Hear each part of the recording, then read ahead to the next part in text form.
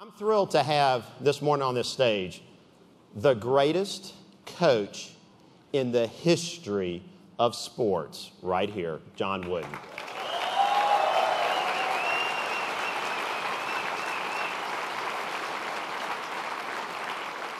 You know, it's interesting if you think about, we saw in the video last night, great coaching legends. Legends like Vince Lombardi.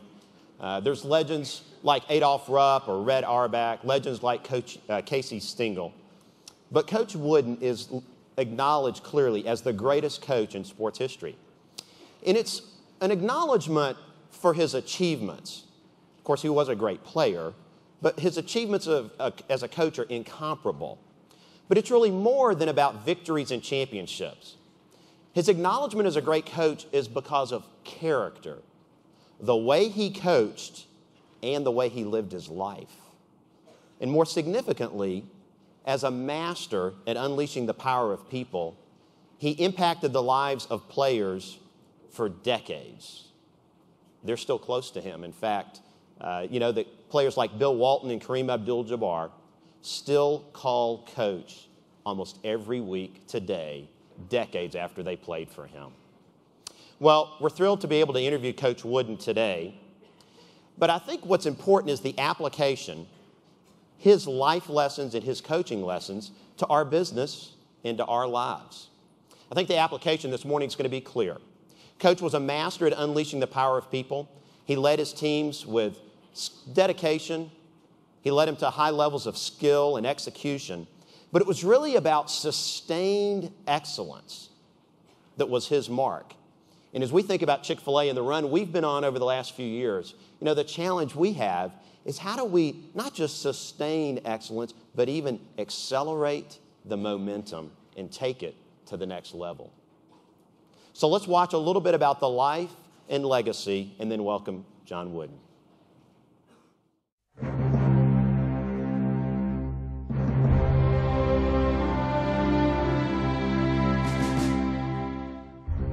For John Wooden, a farm boy from Indiana, life was about hard work, discipline, and learning lessons.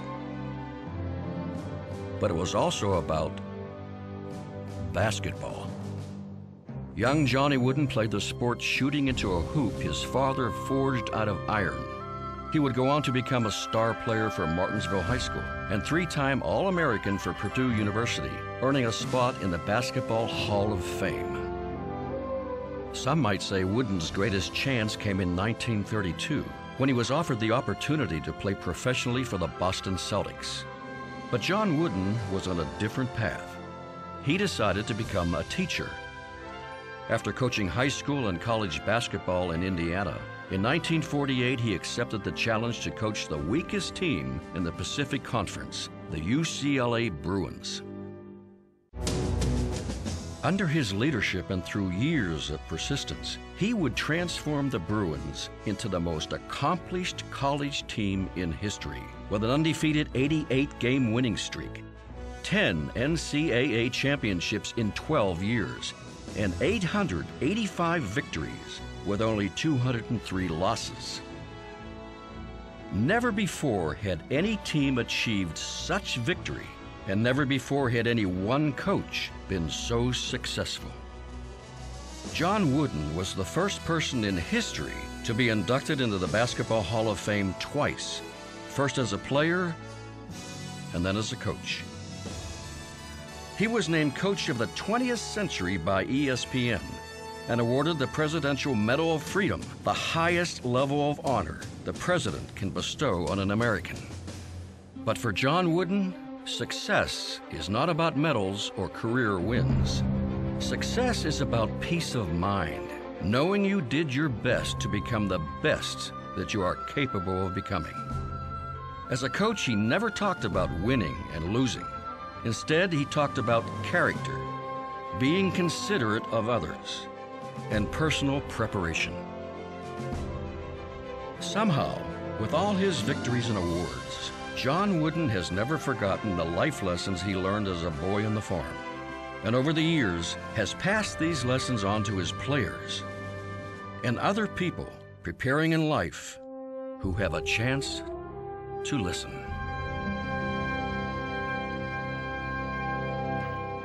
Ladies and gentlemen, please welcome Coach John Wooden. Thank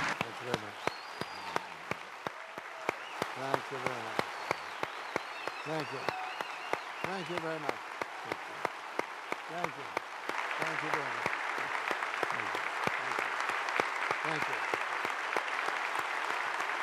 Thank you. Thank you. Thank you. Thank you very much.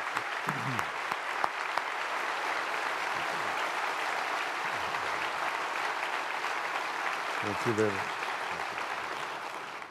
Well, Coach, we're obviously delighted and honored to have you here. But I understand that you have now tasted the great taste of Chick-fil-A. Indeed, I have, and I enjoyed it immensely, so much that I tried it again. Oh, good. Well, we know that you had a chance to have some of our folks from California come out to see you this week and bring you some Chick-fil-A and visit with you, and they enjoyed their time with you. In fact, I see they've actually changed your wardrobe a little bit there, Coach. Well, I hope you like it. We do. We like it a lot. It's a great tie. Thank you. Coach, with all the accomplishments and the affirmation, did you ever expect to be this famous? How do you keep it all in perspective? I don't consider myself famous at all. It's just the fact that I've been thrown into a position where I've been in the public eye a little more, purely and simply because I had the wonderful pleasure of having a lot of wonderful young men under my supervision. If they hadn't done well, I wouldn't be here. I wouldn't be well. But I do appreciate and thank you very much for that very, very warm reception. Great. Now, I understand there's a story about a statue in your hometown. Yes, there's a statue, a life-size statue in the gymnasium in my hometown, which is named for me. And the trouble of it is, when they delivered the statue, the head broke off. I don't know whether that was a sign or not, but anyway, the sculptor, they couldn't get in touch with him, and they had another one do it, and they sent a picture to him, and he made the head of the picture. The problem is that it wasn't my picture that they sent. And my children don't like it at all, and I say, be quiet, it's better looking than I am. That's great. Now, Coach, you grew up in rural Indiana. Who was the greatest influence on you growing up? Well, my father, unquestionably.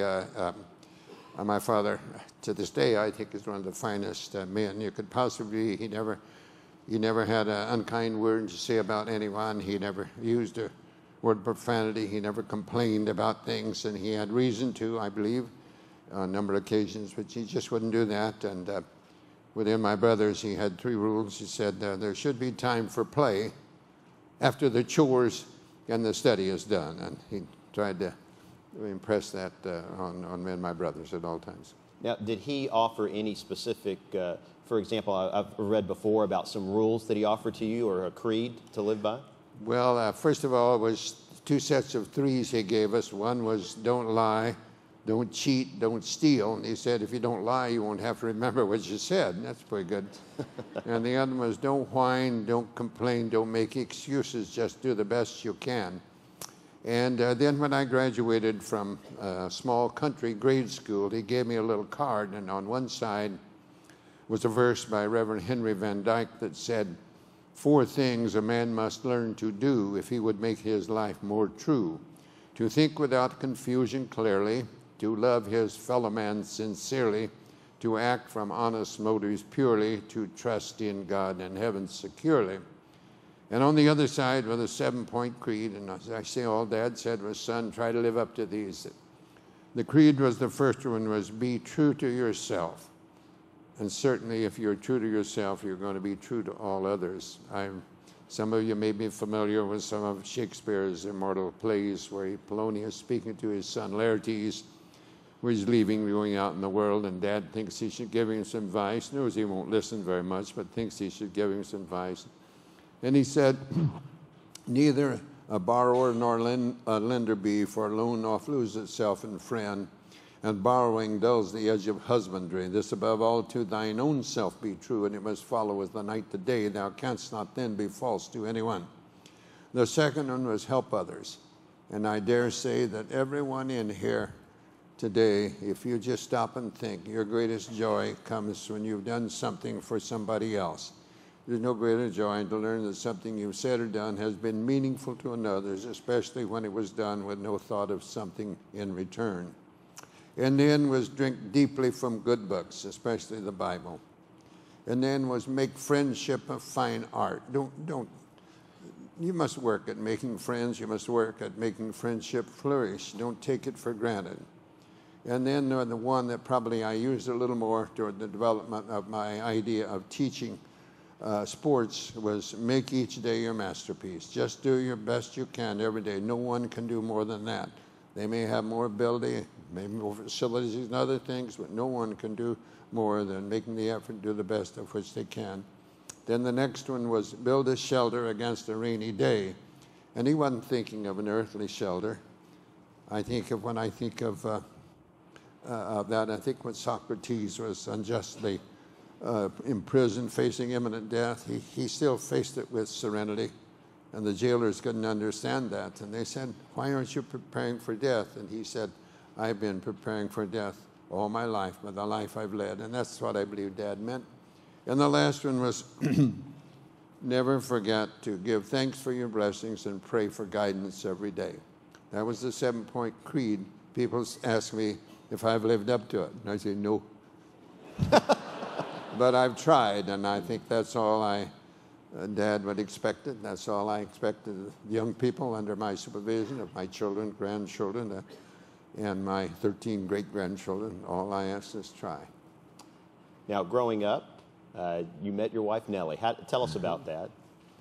Well, Nellie's the only girl I ever went with. And when I was a freshman in high school, I lived on the farm 8 miles away from this little town. And I had seen her, and I thought she was kind of cute, but she didn't see me for anything. And, but that summer, I was plowing corn, actually, and I was resting the team and turned the corner, and someone drove up on a dirt road right close by, and this little girl hopped out, and then her dearest friend and her dearest friend's brother had a car, and they'd driven up the 8 miles, and they got out and motioned for me to come over, and I wouldn't go, and finally they drove away, and next year, my first class in high school, I was headed to algebra class, and here she was. I thought, why didn't you come over and see us? And I said, well, I was perspiring, and I was dirty, and you had made fun of me.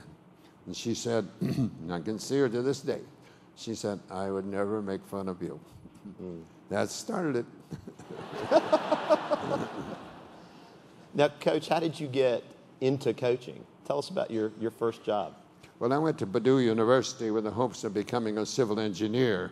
And had there been, Purdue's a great engineering school, and had there been athletic scholarships, or if my parents had had any financial means to help, that's what I would have ended up. But I didn't know, high school counseling wasn't that good, and I didn't know that to get my degree in civil engineering, I would have to go to a civil camp every summer. And I was going to have to work in the summer, so I couldn't do that. So at the end of my freshman year, when I found this out, I changed to a liberal arts course and knew that I was going to teach, and just assumed I majored in English, but I assumed I'd be teaching sports too. Now, how did you end up at UCLA? Well, it's sort of interesting. I was very happy teaching school at a high school in South Bend, Indiana. But I enlisted in the service in World War II in 1942, and when I was discharged in 1946 and came back, things had changed a little bit, and I didn't like the way they were treating some of the returning servicemen, although I had no complaints about myself. But I decided I didn't want to work for them anymore, and while I was debating on a couple of other high schools that I'd offered me the opportunity, the president of Indiana State University called me and asked me to come there and replace the man who had been my high school coach. And so I went to Indiana State as the athletic director and head basketball and baseball coach. And I was there 2 years, and we did pretty well. And I had some opportunities at other schools, and I wanted to stay in the Big Ten. And I was been offered the Minnesota job and the UCLA job. And it got to the point where UCLA wanted a final decision, And Minnesota, they had to find a position for the man I was replacing. And they would have called me at a certain time, and they didn't. And UCLA called me, and I committed myself. And about an hour later, Minnesota called and said everything's okay. And I said, it's too late. I've just committed myself, and I go back on my word. And then I found out that they said it was an unseasonable snowstorm. They couldn't get to the line, or they would have called me. So that's how close I come to staying in the Big Ten. Well, UCLA the better for it. Coach, when you went to UCLA, obviously you created a winner there, but for years you won conference championships, but it was a long time before you won the national championship. A couple of questions here. One, how did you stay motivated and also motivate your players not winning the big one? And did you change anything to actually shift from being a strong leader in the conference versus winning the national championship? Well, I think I changed. I think I learned more. I hope I was continuing to learn each and every year. Even after that, I hope I was continuing to learn even my last year of teaching. But most of all, I think it was, I didn't know I was doing it, but I was bemoaning some of the things we did not have. I had to practice on the third floor of an old gym, climb 3 flights of stairs. Wrestling was practicing at the end, gymnastics on this side, and my players told me actually that occasionally on the other side was 2 trampolines. And my players told me that quite frequently co-eds were hopping up and down on that, sort of scantily clad costume. And my players told me this. I didn't notice it at all myself. But I would sweep and mop that floor. I did that for 17 years. But I was concerned. I got concerned over things over which I had no control. And my dad had tried to teach that if you get too involved and concerned in regard to things over which you have no control, it's going to have an adverse effect on things which you have control. Our entrance requirements were much higher than other teams in our conference, and some players that wanted to come to UCLA very much couldn't get in, and they'd go to other places. I let that bother me. And in that, I'm sure that I was not treating the ones I had as well as I should have. I was cheating them in a sense. But I finally think I overcome that, and we won our first 2 national championships under those conditions, and then that brought about the erection of Pauley Pavilion, at that time the best college place on the coast, and we did extremely well from that time on. You did 10 national championships, 7 in a row. Once you started winning those championships, how did you maintain your commitment to excellence without at all getting complacent? Well, I've always tried to teach that today is the only day over which you have control. What happened yesterday will not have any control over what happens today, except learn from it. You'll never know a thing you didn't learn from someone in the past. Yesterday you learned from the past, but it's not going to affect what you do today. Tomorrow will be affected by what you do today. Today is the only day that amounts to anything, and I tried to use that philosophy with my players to try to just become a little better each day. I love poetry, and many of my players know that. Many write me poems. One has written me over 100 poems, and he's pretty good. And he wrote one. He's written a poem on almost every maxim I've used, and on all the blocks of my pyramid and all that. But one he wrote, entitled today, one verse in his verse. He says, "Coach, you're a hunter and a seeker, not for silver or for gold, not for treasure or for pleasure or for anything that's sold. You're a connoisseur of living as you move along life's way with no worries of tomorrow, for you have found today." That's what I tried to teach. Today is the only day you can do anything about it. And you can't just say it. You got to do it, and you got to repeat it. Repetition is one of the laws of learning, and it must be used over and over. Now, you recruited great players at UCLA, and in our business, selecting for talent is critically important. What did you look for in a potential player? From a physical point of view, I looked for quickness under control. It must be under control. Now, I wanted my players to be tall, of course, but I would give up some size to get more quickness. I didn't expect my centers to be quicker than the forwards or the guards, but I hoped that My forwards would be quicker than other forwards, my guards quicker than other guards, and my center quicker than other centers. Now, I didn't expect all 5 of them to be quicker, but I felt if we could get an advantage of at least 3, we'd have a little bit of advantage. So I'm looking for quickness. That's from a physical point of view.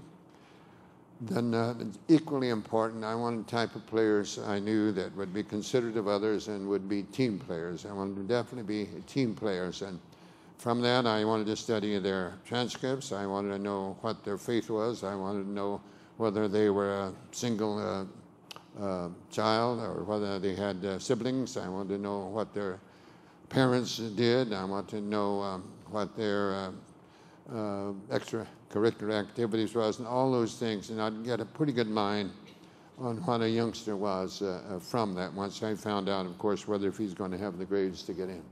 Did you consider character at all in your selection? Oh, absolutely. Character is so important in everything. And character is what you really are. You're the only one that knows your character. You don't know my character. I know my character. You know my reputation. It could be different. Reputation is what you're perceived to be by others. Your character is what you really are. And certainly on all these things that I would study on the transcript, I'm determining the character of the individual. And that'll determine to some extent, too, whether or not he'll be a good team player or he'll be a selfish player thinking too much of himself. You know, as we think about your teams at UCLA as well as the other places you've coached, many would say, of course, you've been very successful, but you have a little bit different definition of success than I think others do. Will you tell us about that? Well, I go back to my dad and trying to coin my own definition of success, which I did in 1934. I was unhappy with the way many parents judged the success of their youngster or the teacher in my English classes. If they didn't make an A or a B, some parents would make the youngster or the teacher feel that they had failed, and I didn't like that. And I noticed most parents, if the neighbor's children got a C, the average grade, that was all right because neighbor's children are all very average. But for their own, no, they didn't like that. I didn't like that way of judging, and I wanted to come up with something, a definition of my own. And there are 2 or 3 things entered into it. My father in teaching, as I'm on one of never tried to be better than someone else. Never tried to be better than someone else. You have no control over that. But never cease trying to be the best you can be and learn from others. And then I ran across a very simple verse that said, "At God's footstool to confess, a poor soul knelt and bowed his head. I failed," he cried. "The Master said, thou didst thy best. That is success." And I believe that is true. And then I recalled a class discussion of success, which I'd been in a number of years before. And from those, I coined my own definition of success. Success is peace of mind, attained only through self-satisfaction in knowing you made the effort to do the best of which you're capable, and you're the only one that will know that. I have a book for children out with another fellow called Inch and Miles. Now, for children, I define success a little differently. I define it as happiness in your heart in knowing you tried your best. Now, my daughter, who's over 70, said, "Dad, I understand that a little better now. I never did understand that peace of mind business, but happiness in your heart, I do." So how did that actually impact the way you communicated to your players about winning and about the competition? Did you talk about winning a lot? I don't think you can find any players that tell me they ever heard me mention winning. I wanted winning to be the byproduct of the preparation, and failure to prepare is preparing to fail. And I wanted them to always have that satisfaction within themselves, that peace of mind within themselves, to know that they'd made the effort to execute near their own particular level of competency, not trying to be better than someone else, but trying to be the best that you could be. One of my players, who was a very interesting person, some of you I'm sure have heard of, Bill Walton. He once said that we had to send a manager, when we're dressing for a game, we had to send a manager up to get a program to find out who we're playing, because I never mentioned the opposition, which is a little different. I wanted the emphasis placed on the improvement of ourselves and trying to cover the other things as much as possible. Well, let's talk a little more specifically about the way you taught your players at UCLA. Now, at the beginning of the year, you had some routines that you helped them understand the importance of fundamentals. they laugh about that. And one of them has a poem now that's, I still put my socks on this very same way. First thing, when I talked to them early, meeting a couple of weeks before practice would start, I'd call them together again and stress again why they're there. For academic reasons, that must be number one. But I'd stress other things about politeness and courtesy and how they treat everybody else and so on. And then I'd say, now, young man, I'm going to show you something else. I'm going to show you how to put on your shoes and socks. Oh, here it comes again. But I'd found out many years before that blisters of your feet surely come around the little toe area and the heel area. And they're usually caused by wrinkles in the socks or shoes that don't fit properly. So I showed them how to put on their socks. I'd take mine, put them so there'd be no wrinkles around the little toe, and pull it up, and then tell them how to open the shoe and lace it tightly. And I found out that most players had wore shoes that were maybe a size, or at least a half size larger than they should. I didn't want any slipping, because basketball is quick stops and starts, change direction, change. I didn't want any slipping. That will cause blisters. Now, the reason that children they're accustomed to wearing shoes a little too long, and I suspect many of you parents will find this true. You buy shoes for your children a thumbnail too long. They never get to wear shoes that fit. Their shoes are worn out before their foot grows into it. So you get some new shoes, $500,000 fingernail too long. And so I think that's the reason. So I wanted the toes right at the end, there'd be no slippage. So the focus on the fundamentals started right at the beginning of the year. Now, you had clear standards for things like haircuts and facial hair and uniforms. Even in the 60s, when it seemed like all standards were challenged, were those standards ever challenged by your players? Of course. The one I mentioned, Bill Walton. After his sophomore year, we had an undefeated national championship, and he was selected Player of the Year. And from that last game until October the 14th, when we have picture day, you can't practice according to the laws or the rules at that particular time. He hadn't shaved or got a haircut.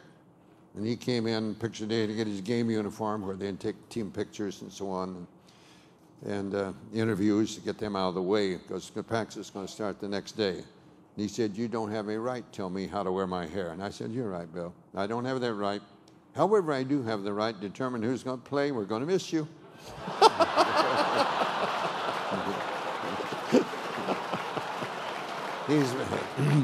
He's been asked a number of times, "Do you think Coach would have backed that up?" And he said, "Well, I got fixed up in a hurry, didn't I?"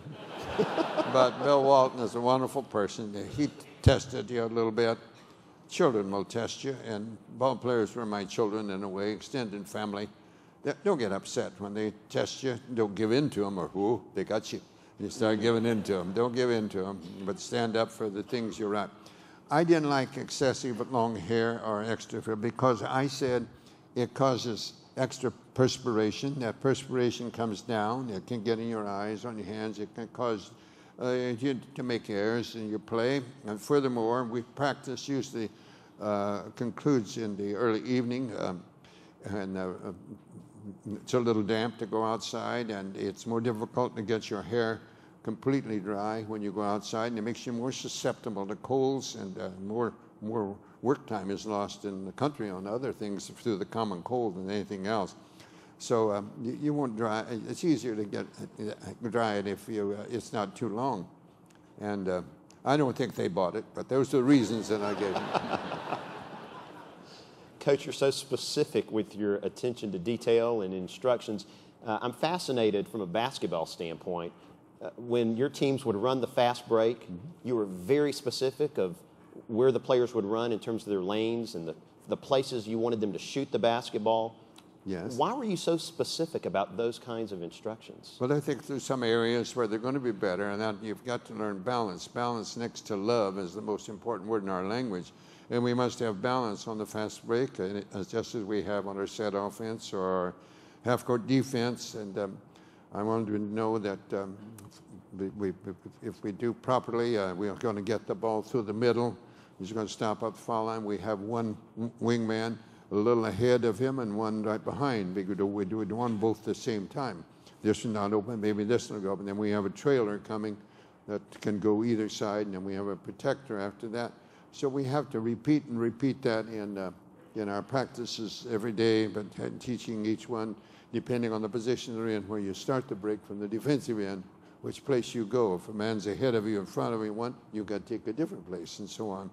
So it just takes, you have to teach, you have to teach. Also to that point, my understanding when we visited with you in California, that some of it was related to the percentages that improved based on the shooting, but also the rebounding. Oh yes, I probably worked on the board shot more than anybody else, off the board. I found out through a study with a friend of mine who was my assistant when I taught in high school in South Bend, who was a mathematician and a wonderful person, and we worked out something. We found that there's a certain angle that if you took the shot from there, your percentage was slightly higher, plus you had a better idea of the rebounding. Our offensive rebounding, if we missed, it was improved. So, but we had to work that out, and so we're going to get practice. You know, if you're coming down the side, if you're in this area, use the board. If you're a little farther, you don't use the board. But I want you to get to that area where you use the board. That's cool. And so it worked out. We felt we proved it to our own satisfaction that in certain areas you would improve the results. Now, in our business, the sense of urgency is very important. You've got a customer at the counter, at the drive-through window, in a food court. Sense of urgency really matters.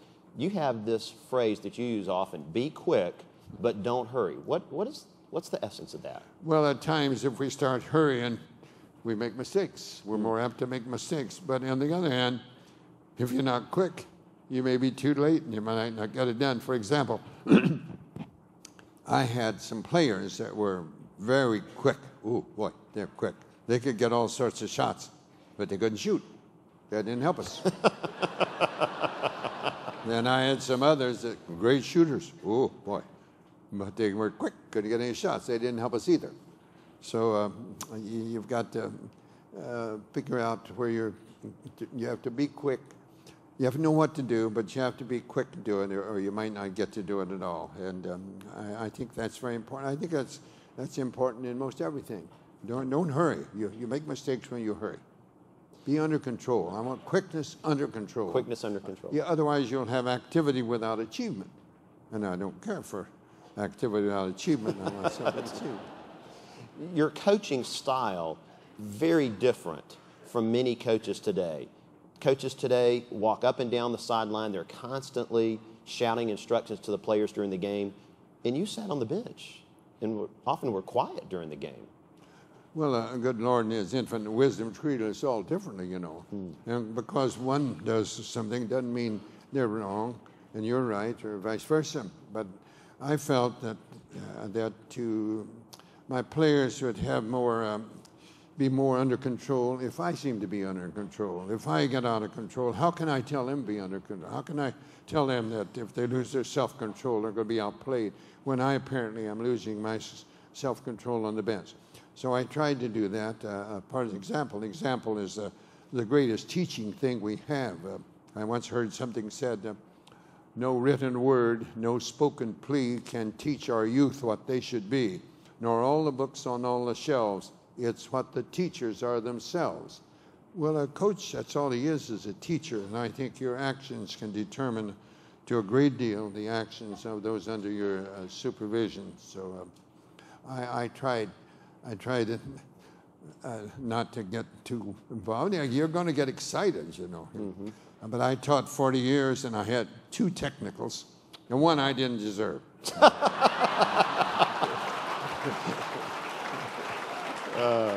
I didn't mention the fact that there might have been many times I would have deserved one, didn't get it, but we'll forget those. Coach, earlier you mentioned about competition, and even to the point of not knowing perhaps who you were really playing in the next game. But you seem to have been aware of competition. Did you try to learn from competition? Oh, that's where we learn, absolutely. We must understand the competition against us, what's making them successful, and learn from it. We don't know a thing. We don't learn from somebody else, and we want to learn from those that we think are executing better at whatever they're doing and study them. We must always keep studying. I took a project every summer after basketball season was over. A couple of weeks later, I would start researching a project. I might take 1 year the jump shot. I might take free throw shooting. I might take acting in the zone or zone, and I would contact all the coaches that I knew that I thought excelled in that particular aspect, and some of the players, and I would call them and ask them to fill out questionnaires, and then I'd make one composite of all this that I would get from all this, and I thought that would help me, improve my own feeling about things, and I think it did. Now, did you ever share your findings on your free throws or rebounding or jump shooting best practices? There are no secrets, in my opinion. It's just the ability to execute properly and quickly. And yes, so when I spoke at clinics, I never held anything back. I don't think there's any secrets. It's just in the execution. And how important is preparation to execution? Failure to prepare is preparing to fail. It doesn't make any difference what it is. Failure to prepare is preparing to fail. You must be prepared to take a test, to do anything. You must be prepared. You can't bake a cake without getting the ingredients beforehand and be prepared with them all. And it would be true in almost every area of our lives. Now, what happened if a player didn't respond? Someone who perhaps was not playing at their highest level? Well, I had the greatest ally in the world, the bench. They could sit by me a while, and I might talk to them a moment, and might give them a chance to try again. And if they tried again and didn't shape up, they'd be sitting back on the bench again. It's the greatest ally you have. But remember, one of the greatest motivating things in the world is the pat on the back. Every one of you like to be patted on the back. If you say you don't, you're lying. Everyone likes to be patted on the back, and but sometimes the pat has to be a little lower and a little harder.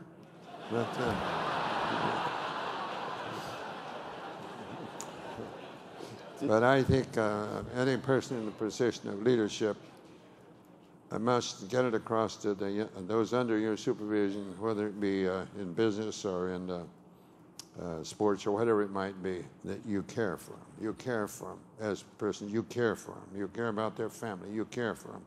I wanted to know if my parents were having any problems, or brothers or sisters. I want to know those things. I want the problems that they might be having. And maybe just talking over problems can help. Maybe you can't solve them, but you can help. And it's just very important, so important that you know that you get across to them that you care for them individually. Did you ever have players actually break the rules deliberately? How did you handle them? Did you treat them all the same? They were denied the privilege of practicing, and if they don't practice, that means they're not going to play. So much of their playing time will be cut. I had 3 rules that I used pretty much all the time. On time, I was a stickler for time. They had to be on time for everything, to class, to practice, to the table. Everything, time. It's just that they be on time. Maybe I went too strong at times. But if they, for example, they didn't show up practice time, they didn't get to practice. And then another rule I had was not one word of profanity. I would not permit one word of profanity. You live at practice, you're out of here for the day. And don't hold it against you. But you're out for the day, and that's going to cost you some playing time. If it's having it a game, you're going to come out of the game, you're going to sit. I don't say you're going to sit for the rest of the game, but you're going to sit. And then the third rule I had, you never criticize a teammate. Never criticize a teammate. I say, that's my job. I was paid to do it. Not yours. I paid pitifully poor in those days, but not like they are today, where the coaches today will make more in 1 year than I made in 40 years, but that's all right. I could usually get, one time I could buy 6 hamburgers for $1.25 too. And I could get gas for 12, 15 cents a gallon. Things have changed. Do you see yourself, and did you see yourself more as a coach or a teacher? Oh, a teacher, by all means. I'm a teacher. That's all a coach is. You're a teacher. You're teaching the sport, whatever sport that might be. But you're a teacher, and you have to follow the same laws of learning. And I had to follow in teaching my youngsters to parse a sentence or write a composition or doing something else in the English class. Now, earlier you mentioned these two words, love and balance. Tell us a little bit more about why you think those are the two most important words. Well, if you come in my little condo that I have, but it's not, it's a small condo. One bookcase is carved in there, it's titled Love, and the other is Balance, and another one is drink deeply from good books, especially the Bible. Then, love is obviously the most important word in our language. We had it throughout this troubled world to the extent that I think we would have love for one another. Our problems would not be as severe. We'd have problems, of course, but they would not be unmanageable if we just had more love and consideration for the other side, whatever it might be. Now, we must keep things in perspective. Balance is keeping things in perspective. Don't get carried away if things are going too well or things are going too poorly. Don't get carried away. Just continue making the effort to do the best you can at whatever you're doing. And you must always be learning from others, to improve yourself in the activities in which you're involved, whatever they might be. And I think that, so I really believe that those are all words are important, of course, but I believe that they are probably the two most important words to me. At least, I think they are.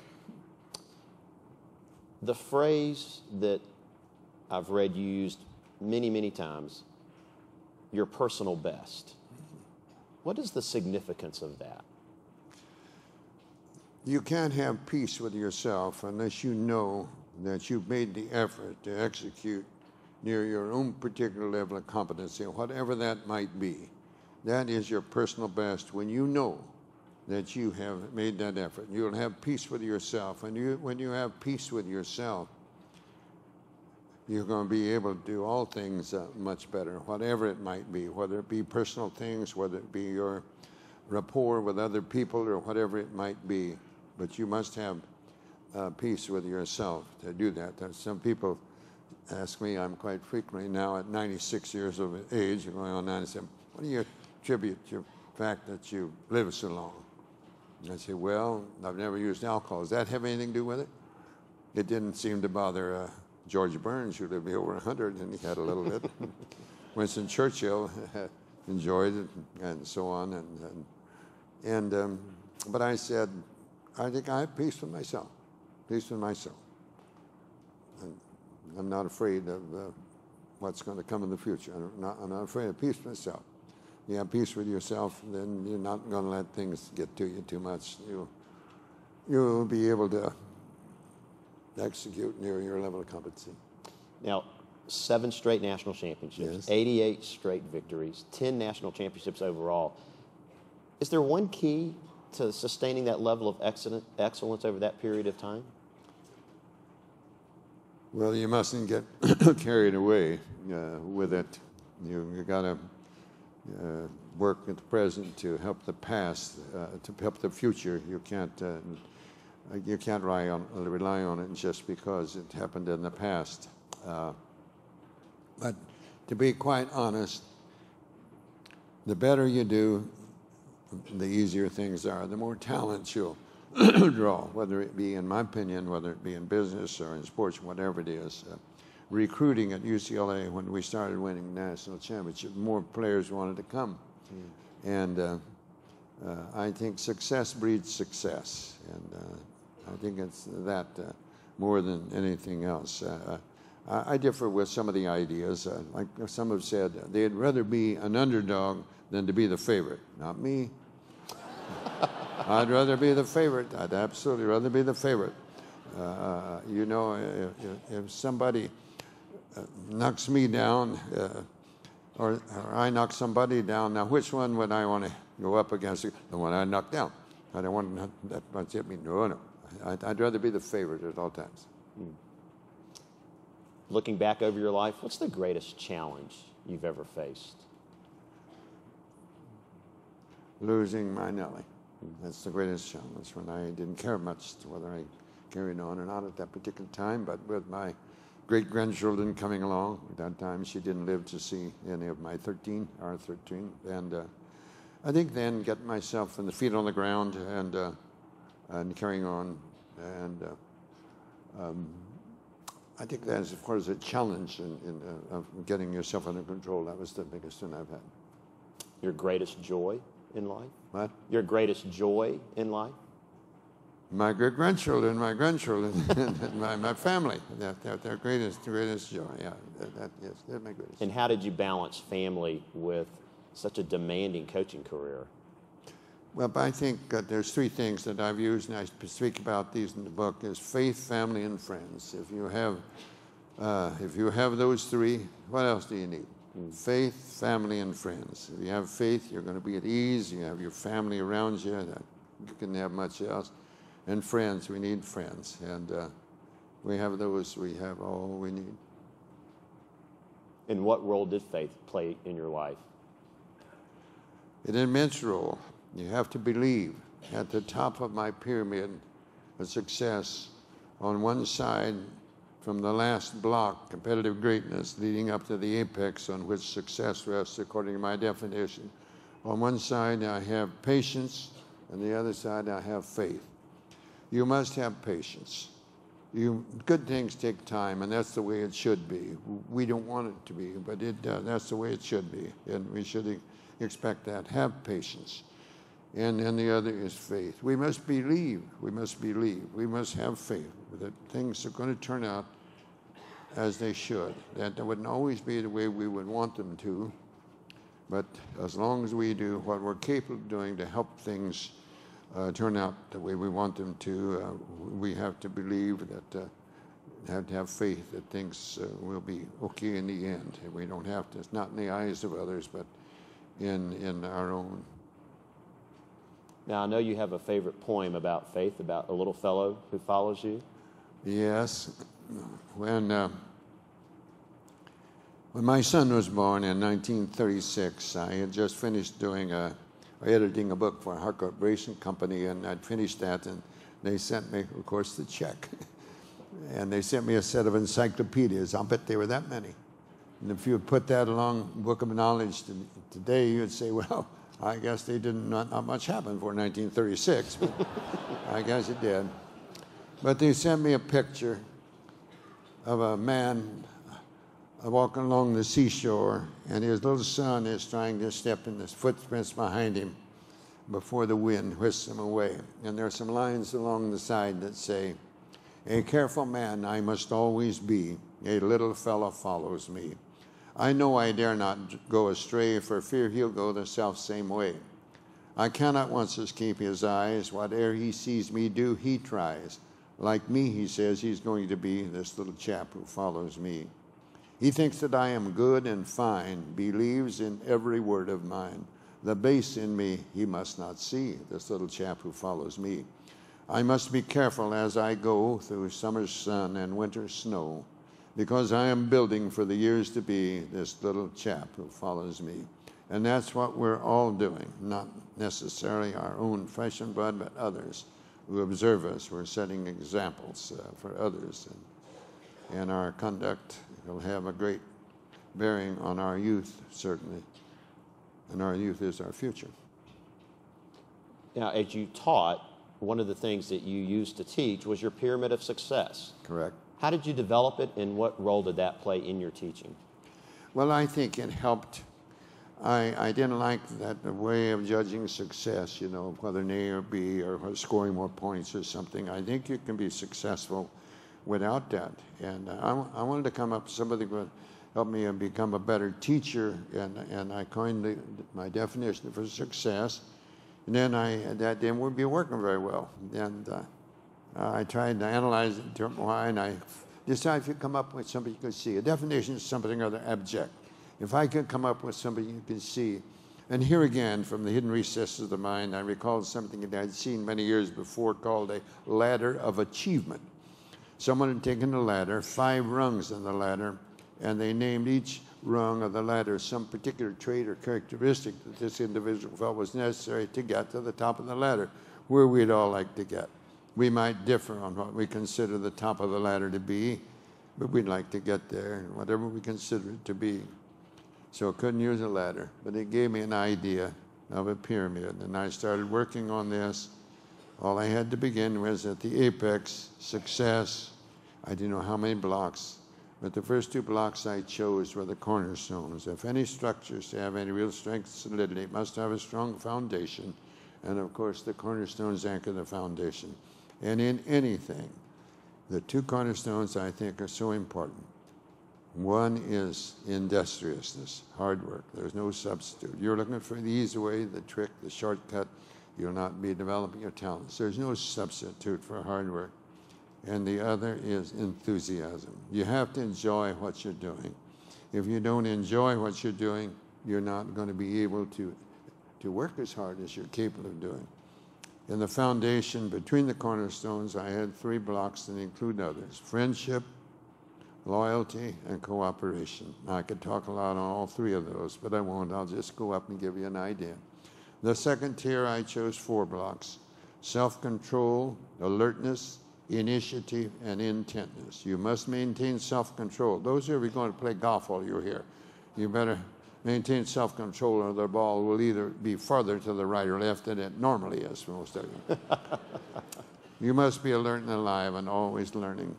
Abraham Lincoln, my favorite American, said, he never met a person from whom he did not learn something, although most of the time it was something not to do. That's learning. You must be alert and alive. You must have initiative. Don't be afraid to fail. We're all imperfect. We're going to fail on occasions. Learn from our failures and not repeat them. And then intentness. I might have said determination. I might have said persistence. I might have said perseverance. Be intent on reaching realistic objectives and know that there's going to be obstacles along the way. But don't let them make you quit. Someone said, when I look back, it seems to me all the grief that had to be left me when the pain was over stronger than I was before. We get stronger through adversity. And then above those, I had 3 blocks: condition, skill, and team spirit. You must be conditioned for whatever you're doing. There's different types of conditioning. You don't have to be conditioned in the way that a football linebacker has to be. A surgeon might be different from an attorney. You must be conditioned for whatever you're doing. And then you must have the skills. You must be able to execute, not only properly, quickly, and you must have consideration for others. Team spirit. It's an eagerness. Team spirit is an eagerness to lose oneself in the group for the welfare of the group. We need that. We need that so much. If we had more of that throughout this troubled world, our problems would not be as severe. Then we move up to poise and confidence. You must believe in yourself, but you can't if you're not prepared. And poise is just being yourself, is my definition for poise. Just being yourself. If you're yourself, you won't be pretending, you won't acting, you'll not be something you're not. You'll execute near your level of competence. All these things will make you competitive. Competitive greatness, the last block. And then from the one side, leading up is patience, the other side is faith, up to the apex. And so it's a gradual process. I worked on it for 14 years before I brought it to its present form. I could change the names of some of them, but I haven't seen fit to make a change in it since I completed it in 1948. And you shared that philosophy with each team each year?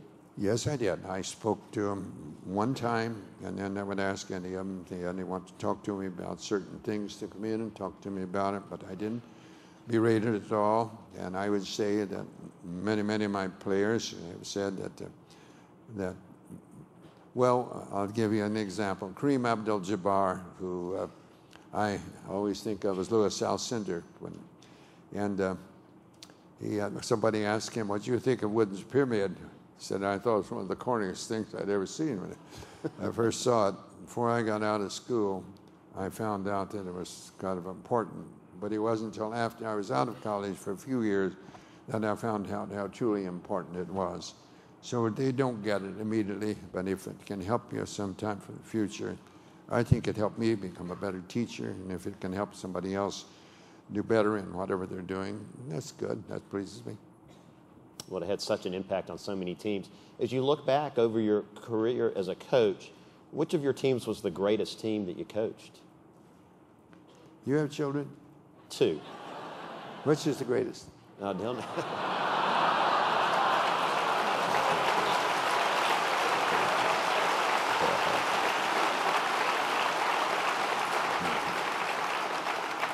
I couldn't say that any are the greatest. I could point out certain things.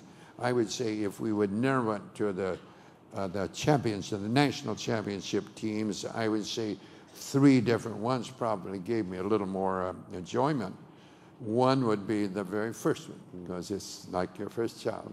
Your first one, and you won one, and we were undefeated, and it was the shortest team to ever win the national championship, didn't lose a game, and we weren't picked to be among the top 40 or 50 teams before the season started. And then we had an exciting pressing defense, and the players played together about as well as it's possible. So obviously, that was one that gave me great satisfaction. And then the last one, obviously, I had announced my retirement 2 days before, and you'd kind of like to go out with a winner. And there again, that year we were not expected to do that well. We were going to have a good team, but we weren't expected to win a championship, because from the preceding year, I had lost by graduation 2 superstars in Bill Walton and Keith Wilkes, and I also lost our starting guards, Greg Lee and Tommy Curtis, and so we're starting with only 1 returning starter, and we came back, won the championship, and you'd like to go out. I received shortly after that a letter, handwritten letter from the White House from a fellow by the name of President Richard Nixon, and he was just leaving on a little different circumstances. And this letter that I received, handwritten, not dictated, handwritten, congratulating me, and it's rather poignant if you know the circumstances about it. Rather poignant, and my late wife wanted to have it framed and put up. She had it as a big frame, so that gave me pleasure. And then I had another team of the championship teams now, I'm saying, and that was the year I called it the team without. That's the team without Al Cindar. Al Cindar just graduated, and a lot of coaches and some of the media said, wait till the big guy's gone. They're going to get their comeuppance. And we did, because the next 4 years we won the national championships.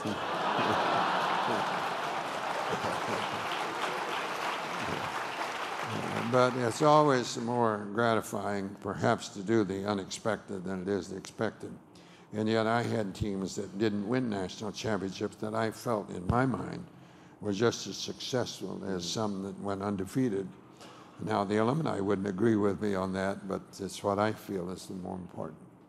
Now, Coach, over the years, my understanding is as you were at games, you always carried some special things in your pocket.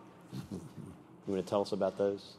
Well, in 1942, when I went and enlisted to go in the service at the World War II, my minister, I have it somewhere, my minister gave me a little cross. And I always carried this little cross in my pocket, in my hand, in any times where I thought there would be any stress. I think that that officials probably appreciated the fact that I did that. I can't find it, but it's in my pocket somewhere. If I've lost that, I'm going to be upset. I've been carrying it since 1942. Well, there's a little pocket knife, and there's a Mother Teresa, and there's a Mahatma Gandhi coin, and there's an Abraham Lincoln coin, and there's another one on Mother Teresa. But I don't find the cross yet. Come, please, please, please, please, please, please, please, please, please.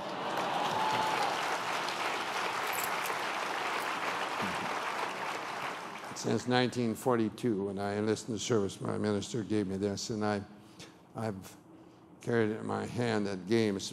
Nobody knew it. I never wanted anybody to know. My players didn't know it. It'd be there. They knew I carried a rolled-up program, that they didn't know I had this. And in times of stress, I feel that just having it in the pocket, gives you a sense of serenity, which is very good. It's an unusual cross. They're sort of worn off. You can hardly see it, but on one side is the alpha and omega, the beginning and the end, and then is the heart and the monad, very special things. But through the years, that's kind of, you can hardly see. They're still there to some extent. We'll put it back before we lose it. You know, Coach, 96 years old. As you think about the road behind and the road ahead, any thoughts? Well,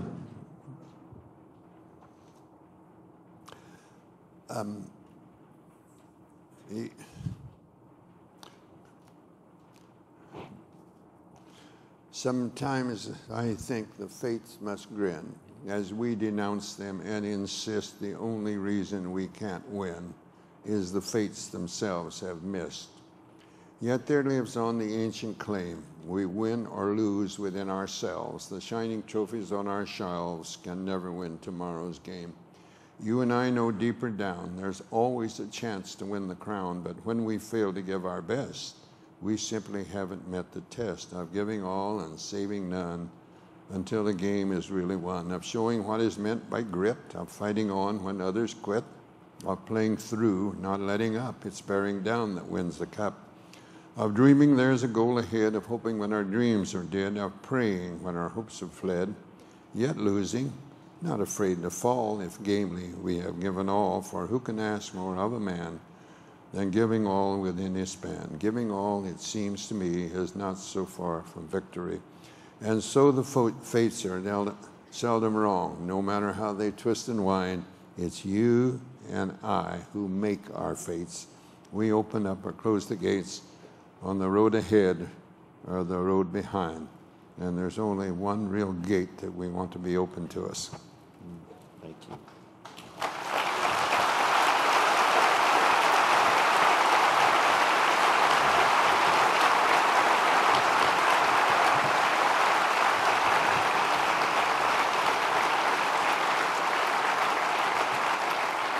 Coach, as we close our time together, I know that there's a special point to you as well about don't look back.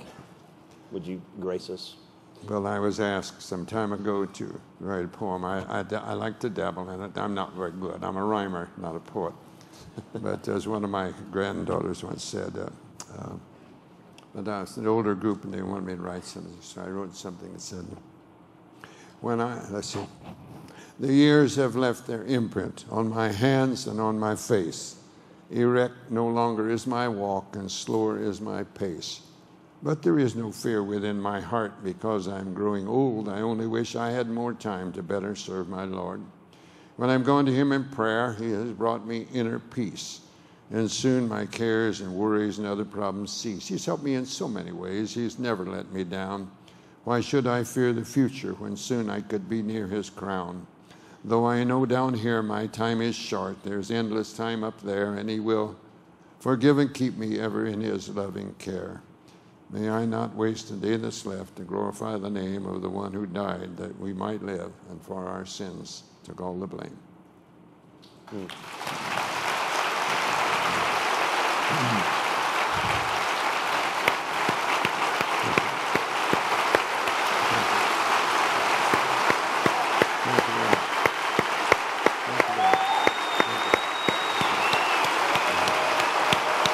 Thank you very much. Thank you. Thank you very much. Thank you very much. Wait one second. Thank you very much. Hold on one second. Coach, we are so honored to have you today. And for many of you that follow basketball know this, that every year before the Final Four, there's a breakfast that's held that's co-sponsored by Athletes in Action and the Fellowship of Christian Athletes, and it's called the Legends of the Hardwood Breakfast. This year, that breakfast, because the Final Four is held in Atlanta, will be there.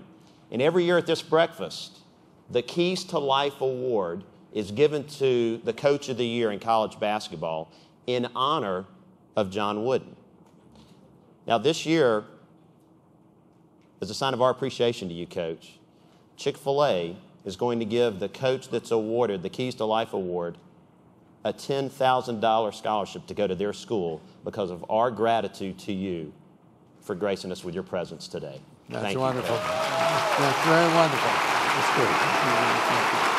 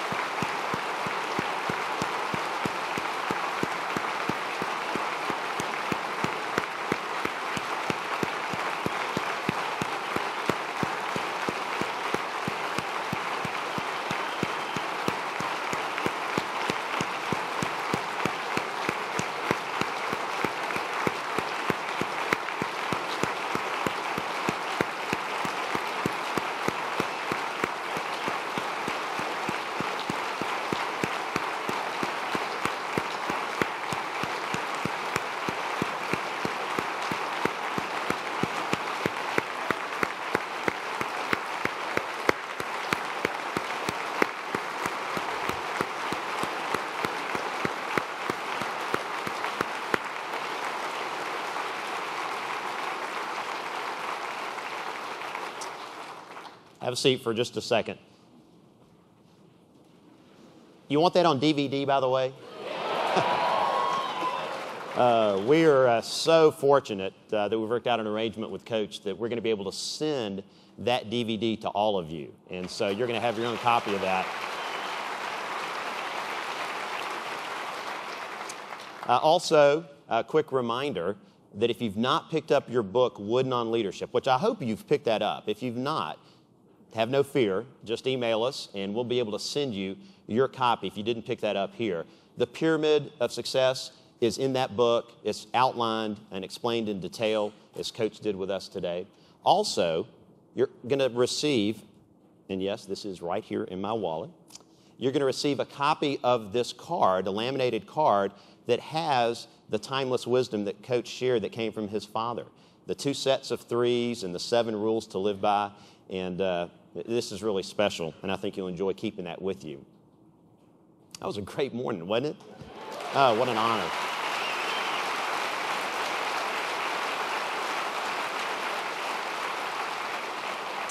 Well, I want to leave you guys with just one closing thought, and that's this. When Mark started the week off, he challenged you with a question. And the question was, what questions will you ask this week? And I hope during the course of the week you've asked a lot of questions. But as we end the time this morning, I want to actually leave you with a different question, and it's not about your questions, but it's about your commitments. As you think about this week, what commitments have you made this week? And I don't know what you've considered those commitments to be, but for example, have you made a commitment this week to create a culture of encouragement in your restaurant?